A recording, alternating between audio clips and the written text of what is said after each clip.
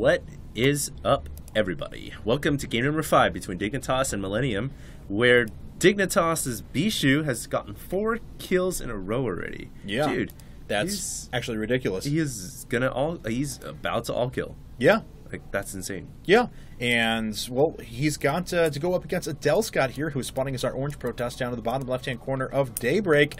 His opponent, the aforementioned Bischu, is our yellow Protoss here at the top right-hand corner. Now, if we... excuse me. Excuse me again. I apologize, guys. But, yeah, so Dignitas actually has quite a few members that are still at their disposal. They just figured they'd throw in Bischu first and, you know, see where it went with him. But they still got Select and Show sitting back there. Bling has been playing really well lately. Killer even did well at WCG just recently as well. It finished 4-2 in his group, if I'm correct. So they've got a lot of players left in the chamber in case Adelscott finally does knock out Bischu. Yeah, Millenium's probably sitting back and sweating from their brows right now, whereas Dignitas is kind of kicking up with their shoes and just relaxing and watching Bischu play. Yeah, and Bischu actually going with a little more traditional 13-gate this time around, rather than that 10-gate build we saw last time. Adelscott did throw out 12 gates, so that's just a very minor difference between our two players at this point. But of course, this is a very long walk distance. Now, traditionally, walk distance doesn't enter into the equation in a PvP as much because you have warping. You can put your gateway units anywhere on the map as long as you have a pylon there. But in this case, as far as preventing the first couple of units from coming out, it allows Bischu, the security guy, I suppose, to go for that 3-supplied later gateway than he did last time. Yeah. Man, I wonder if Adelscott's going to be able to do this. I mean, honestly, so much pressure right now on his shoulders. The fate of his team hangs in the balance. Yeah, because if Adelscott does go down here, then Millenium is out of the tournament. So every game from here on out is set match or set point. So, and it looks like Bischu's going to steal his opponent's gas. Doesn't have the money for it. He's just sitting there waiting. It's a sudden death scenario right now for Millenium. Can they do it? It looks like the gas was Adelscott, actually. Yep, Adelscott managed to take it, and Bischu was going for double gas back at home as well. So it looks like we're going to have quite a bit of gases going up for both players, and we'll see which options they want to go with from here. Cybernetics core considerably later for Bischu, as Adelscott did get that core up a little bit sooner, and he's getting his warp gate research up a little bit sooner as well. And both players are actually dead even at the moment on Chrono Boost. And so we're not going to have any significant advantage there. And it looks like Bischu is choosing to expend that on his Stalker and Gateway rather than Warp Gate. Warp Gate, which is what Adelscott's doing. Adelscott actually Chrono Boosting multiple things at the same time.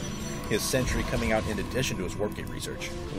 And it looks like the Stalker is going to start firing on that supply depot down below. No! So it's a good way for Protoss to take out their aggressions against Terran, because everyone knows Protoss can't beat Terran anyways. Oh, man! Whoa! Oh, HG throwing down the law here at Team Arena Challenge. Man! Alright, I just want to say that HG's opinions do not reflect those of the rest of us here at IGN. Anyway, Bischu actually opening up with 1-gate Robo at the moment, though, and he's saving up a ton of Chrono Boost. A ton of Chrono Boost. So we'll see what he ends up moving into here in just a second. And look at this! Adelscott opening with a 2-gate expand, actually throwing down that expansion as before his 2nd gate actually finishes. Yes. So we are going to have kind the of Nexus, though. Oh, and it's huge. 3-gate Robo out of Bischu. That's very aggressive off this stage in the game in his economy, and he may decide to just attack his opponent. I don't know, man. Adelscott's Nexus here seems very, very risky to me. Yeah. Is he going to be able to kill off the Stalker? Whoa, nice force field. He didn't need to use the second one there. Didn't need the second one, but he still gets himself a Stalker kill. Yeah, it's worth 2 force fields if you get a Stalker kill this early on, I think. Yeah. But the expansion, man, that's pretty bold and risky. Does Bischu know about it? Yeah, he does. Because whoa! No, he doesn't. I thought that Stalker got in close enough. Man, No, I'm totally wrong. That's a huge All right, we'll find out. Development in this game. Bischu is actually going for 1-base Colossus. I don't know about that. I don't know if teching up is the right response to someone expanding like this, because now your timing attack is going to be way later. If he's able to hit, though, with like 2 Colossus timing or something like that, he could do a lot of damage. Adelscott only finishing up gateway number 3 now. The problem here is the 2 Colossus, along with range, when it comes in, that Nexus is already going to be up and running. He's going to receive some benefits from it. So even if... That's true. Even if Adelscott loses that Nexus... I think he's going to pay off for the 400 invested cost. It all depends on if he's able to whittle down the number of Colossi that's out here. As Bischu, look at that, Colossus number 1 is already coming out. Yep. So, Bischu is choosing tech over economy and a timing attack over a long-term macro game. Now, if this pays off for him, I mean, this is do or die. I mean, if the timing attack is either going to kill Adelscott or Bischu will lose.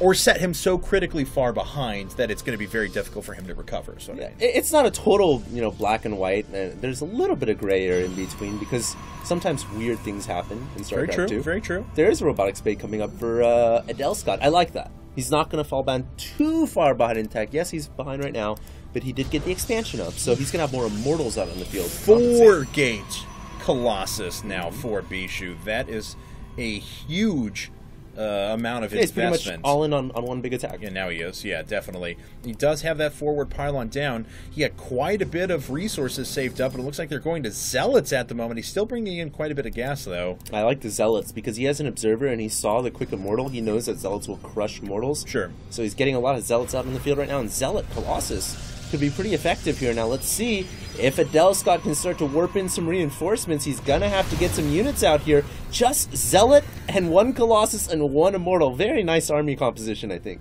All right, well, let's see. Is Bischu Barry to finish up the 4th gateway? Yeah, it looks like it is, so we'll be able to reinforce pretty well. And the Colossus can, of course, walk right through those force fields, so the sentry numbers really mean nothing. The Immortal's really going to have to be the damage dealer to this Colossus. Colossus can just walk right through there, and it does. This Immortal taking so much damage, if it falls, so may Adelscott's hopes and dreams. And I think it happened. Adelscott is just back on the back foot now. Yeah, Millennium is falling apart here. It looks like the Nexus is under siege. Colossus trying to run away from a solo Zealot, but it's not really that big of a deal anyways. He burns it up with those laser rays, and now he's up inside the natural. It's just 2 Stalkers left. It's just 1 Stalker left. It's 3 Zealots warping in, and finally, Adelscott's own Colossus coming out, but he's got to fight not only 1 Colossus, but also an Immortal. Like the range usage right there, he will blow it away, keeping most of his shields intact, but he loses his entire natural. Everything's going down right now, and it looks like he lost a lot of probes as well, so nothing working well right now for Adelscott at all. Yeah, this Colossus is actually getting pushed back at the moment as well. Had taken quite a bit of damage, and with good fire here, Bischu's going to be able to do a lot of damage himself. Yes, that Colossus getting surrounded by Zealots may actually go down here in a second. 6 points of health, and it dies. And this robotics facility isn't going to get out that last Colossus. No, it goes down. It was 75 out of 75. Adelscott, GG's, and Bischu has all killed Millennium, sending them out of Team Arena Challenge. 是上将。